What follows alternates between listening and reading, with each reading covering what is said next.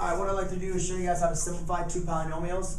On the first problem, what I have is I have one polynomial, which is actually a trinomial because it has three different terms, subtracted from another polynomial, which is what we call a binomial because it has two terms. So the main important thing when subtracting our two polynomials is I have a subtraction. I got to make sure I distribute. What I like to do is I want to distribute that negative sign into each one of my terms. And I can essentially just change it to an addition problem by distributing that negative sign. So what I'm going to do is I'm going to make this minus a negative 4b.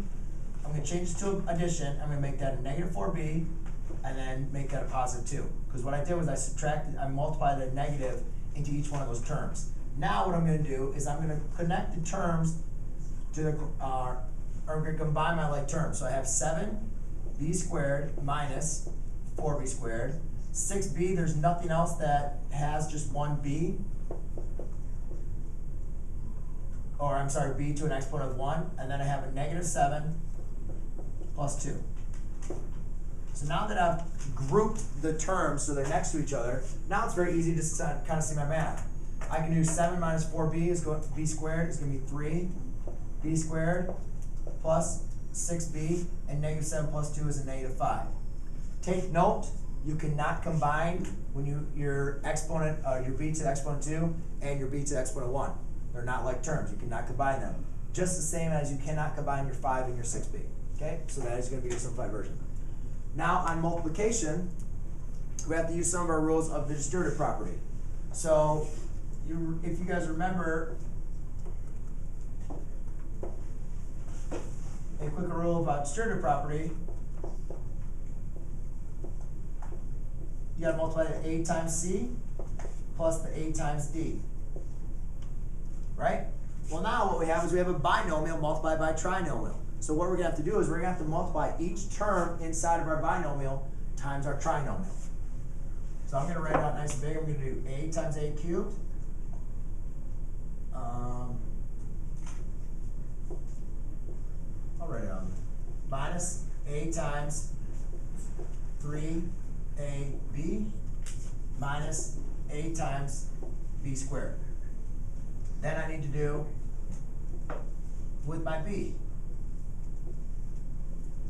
And I can go ahead and simplify this. A times a to the first times a to the third is a to the fourth minus a times minus 3. A times a is going to be a squared. B minus ab squared. Then I multiply b times a cubed is going to be a positive a cubed b. B times 3ab, negative 3ab is going to be negative 3a. B times b is b squared. And b times a negative b squared is going to be, remember I add my exponents, is going to be a negative b cubed. Now I need to look at, do I have any like terms that I can combine? Over here I was able to combine these because they were like terms. So I look, is there any other number with an a to the fourth? No. Is there any other term with a a squared and a b? No. Is there any other term with a b squared and an a? And you look and you say yes. These two terms both have an a to the exponent of 1 and a b to the exponent of 2. And so a negative ab squared minus another 3ab squared is going to be a negative 4ab squared. And I don't have another like term there, another like term. So I rewrite my whole answer. A to the fourth, negative 3a squared b minus 4ab squared plus a cubed b minus b cubed. And that will be my final answer. So that's how you simplify two polynomials.